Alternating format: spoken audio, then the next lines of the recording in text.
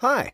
In this tutorial, we'll take a look at how to use the rotation animation features in Proto.io.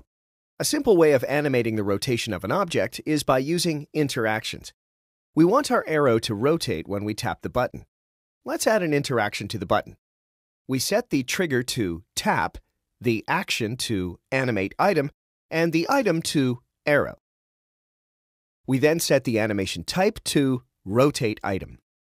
There are two rotation types. Rotate to X degree will rotate the item from its current rotation to the rotation angle we specify. The rotate by X degrees option rotates the item by the desired amount regardless of the item's current rotation angle. Let's choose rotate to X degree rotation and set our arrow to rotate to 135 degrees. We set the rotation direction to clockwise and the duration to 700 milliseconds. Let's save and preview our project in the player. Looks good. If you prefer to use states, then that's fine too. The result will be the same as when using interactions. Let's start from scratch. We add a second state to our screen.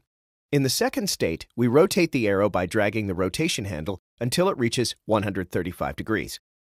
Let's go back to our first state and add an interaction to our button by dragging the interaction handle to State 2. Proto.io prompts us to create a state transition, which is what will animate the rotation from one state to the other. Let's extend the arrow's timeline to 700 milliseconds, just as we changed the animation property in the previous method. Changing the rotation direction is easy. All we need to do is click on the rotation timeline and change the direction property. By default, that's set to shortest path. Let's set this to clockwise. This is the same as changing the animation options in our interaction before.